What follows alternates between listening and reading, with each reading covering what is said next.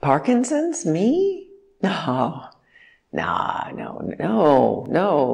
Just like 20 years ago, when an oncologist used the words breast cancer and you in the same sentence, I couldn't accept it, not for me. These things happen to other people, not to me. And now I'm hearing the word Parkinson's and you in the same sentence.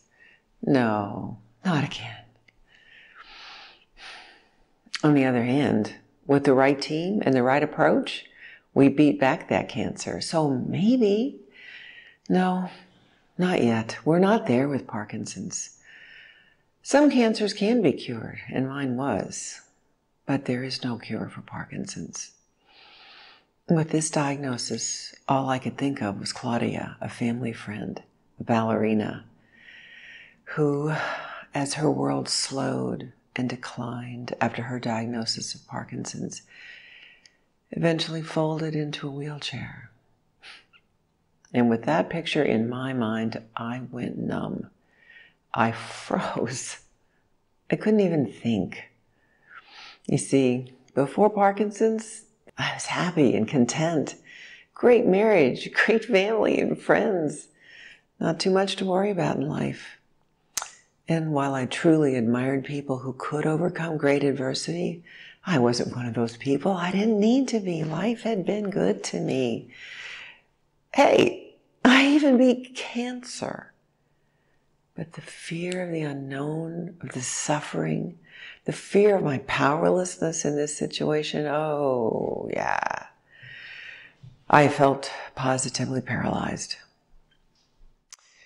For those of you who have received this diagnosis, I imagine you know that feeling well. It's a terrible, lonely feeling. And I remained frozen in this fear for several weeks. The kind words and the support of those around me did little to lift this sense of helplessness. Was I condemned to a life of limitations and decline? I didn't know how to shake those dreadful thoughts. In the absence of being able to help myself, I asked for help. I turned to my husband, Chip, and that was the beginning of a wondrous change. He made it his goal to help me find specialists in movement disorders, Parkinson's in particular, and that began to turn things around for me. Unfortunately for me, or so I thought at the time, I learned that the key to managing Parkinson's is exercise. Everything I read said exercise, exercise, exercise.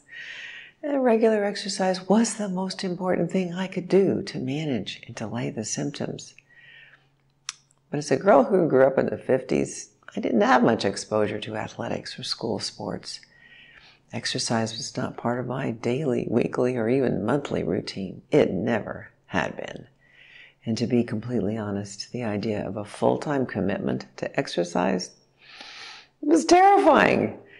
You see, I was not a goal-oriented person. I mean, the word goal for me is a 4-letter word.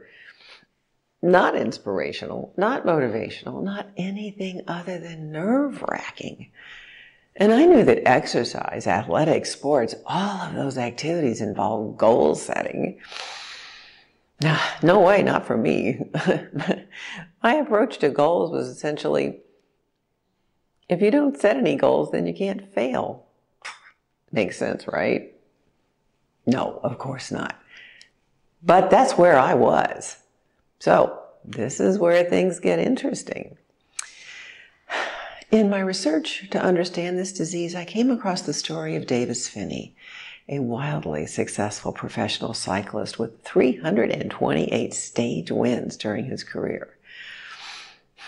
Now, as a Parkinson's patient, Davis has made it his mission to help people with PD learn to live well every day.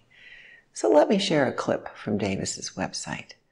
When I was first diagnosed with Parkinson's, I had had a relatively flourishing TV career following up on the heels of a good pro bike racing career.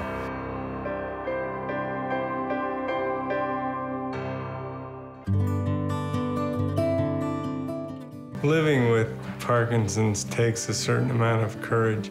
Living well takes a little bit more. And because you have to not be afraid to step outside your comfort zone, even within the confines of the disease. Exercise is part of the plan, but it's not the whole plan. There's introspection and mindfulness which come into play. Mindfulness meaning paying attention to what's happening right here, right now, and enjoying that aspect, and looking for the positive instead of the negative. To be honest, Davis Finney's story nearly overwhelmed me because I saw how severely challenging this disease can become. But Davis also awakened something inside me, especially regarding Parkinson's. Davis Finney says, live well today, and every victory counts. I didn't really truly understand what that meant, but I saw a person dealing with Parkinson's head on, a person who wasn't giving up and who through determination and, yikes, exercise was living well with Parkinson's. Something about his story inspired me to start moving away from a place of fear and toward a place of hope. And with that slight shift in perspective, a door of opportunity opened. And in through that door walked my nephew, Adam. I love my nephew.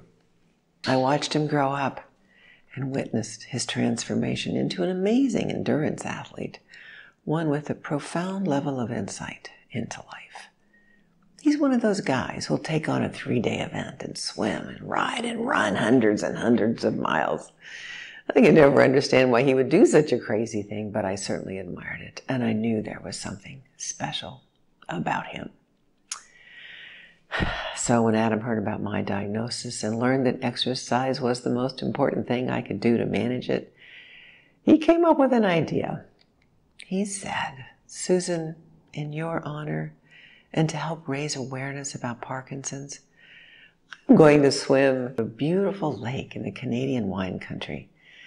I want to do this with you. I want you and I to do this together. Anyway, my dear nephew wanted to motivate me to embrace exercise, and he wanted to inspire me to go beyond what I thought was possible. He challenged himself to set a Guinness World Record by being the first to swim the entire 65-mile length of Okanagan Lake and challenged me to swim part of it with him. It was the craziest idea. So crazy that I agreed. I mean, how could I not? Not only was I astonished and uplifted by Adam's enthusiastic belief in me, I was eager to be part of something that had true life-changing possibilities. And then, suddenly, there it was, a big old goal that involved some big old exercise. Well, at this point, there was no turning back. And honestly, I didn't want to turn back. Because for the first time since my diagnosis, I wasn't thinking about Parkinson's. I was thinking about training. I was thinking about Adam. I was thinking about how we were going to pull this off. So step one toward that goal for me was starting a training program. Adam helped me design daily exercise plans and goals. And it was hard. It was really hard at first. But Adam and I talked almost daily about the mind and the heart and the philosophy of what it takes to accomplish something beyond what we believe possible. We talked about staying positive. We talked about reframing our attitude to maintain that positive outlook. We talked about the big picture and talked about the small details. We talked about understanding there would be ups and downs. We talked about living in the present and enjoying the now. And as insecure as I was about my own physical capacity, I was motivated to get better and stronger and more confident so I could meet my own goals as well as support Adam, just as he was working hard to meet his goals as he was supporting me. And I kept hearing those words, exercise, exercise, exercise, in the back of my mind. And I knew that if anything could shift my mindset to embrace exercise, this would be it. Adam and I trained for 6 months. I got stronger. I lost weight. I started feeling healthier than I had ever felt. I stopped living in fear and I started embracing what life with Parkinson's can be. Meanwhile, Adam's wife Amelia and her fabulous team of family and friends organized a crazily complex plan for how we could logistically pull off the swim. Support boats, food, water, ginger ale, Guinness World Record witnesses, navigators, coaches, energy, joy, and love. And somehow over those 6 months, it all came together. This crew brought us a true sense of community, one that surrounded both Adam and me, and their support was empowering and essential. Once the swim started, the goals we had set were no longer targets off in the distant future. They became our journey. What would unfold over the next 2 days was a magical roller coaster ride of adversity, hope, strength, will, teamwork, and love. Swimming with Adam was the most beautiful part of the experience for me. He slowed down to match his stroke with mine, and he matched his breathing with mine. And as a result, we made eye contact with every stroke and every breath. Beautiful, supportive, loving. Well, throughout the first day and a half, as I watched his elegant, efficient stroke, I was mesmerized. And halfway through the second day, when he lost the use of his left arm, about 12 miles before the finish line, I watched him stay positive and find ways to overcome his pain and loss of function. Eventually, we produced a documentary about the swim, which we titled Victory Swim, in honor of Davis Finney's mantra that every victory counts.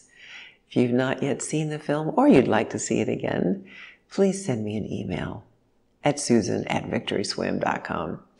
In the meantime, here's a little teaser in the form of our official trailer.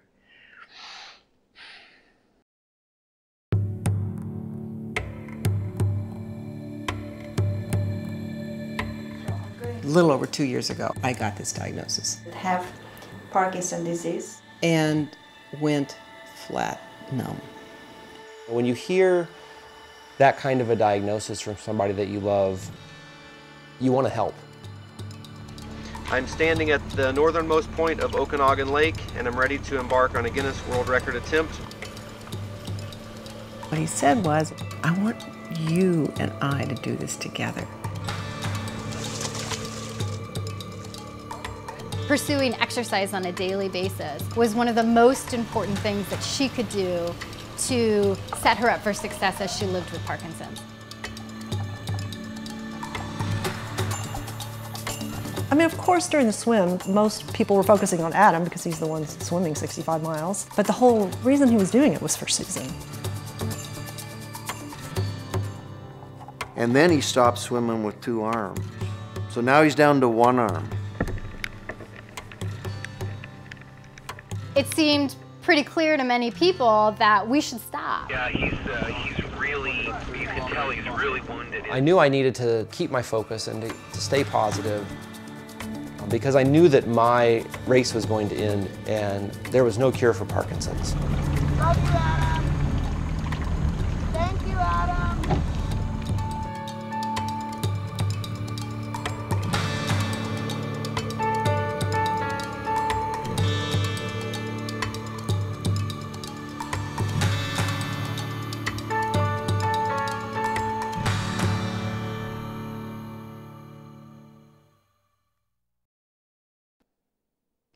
The lessons I learned from the swim show up daily, especially when I'm exercising. They help me on my walks, in my training, and in my balance and strength work. They help me especially on days when I really don't feel like exercising at all. Because every day, for all of us, whether we have Parkinson's or not, every day has its own challenges. Sometimes just getting out of bed feels as overwhelming as swimming 65 miles. And as Adam prepared for the swim, he often said 3 things, which I hope become as meaningful and inspiring in your life as you go about setting your goals, as they have become in mine. Live in the present. Enjoy the now. So I often walk in my very hilly neighborhood at sunrise or at sunset. And despite the physical challenge of those hills, I have discovered happily that the memories of those hill climbs are of beauty and positivity, and not of breathlessness and glute pain. Those memories help get me out the door when my motivation is lacking. Understand there will be ups and downs. Adam maintained that the mindset, that his question was not if he would swim the entire 65 miles, it was how. And part of the reason he could do that was because he prepared himself for setbacks. And I've learned to do the same.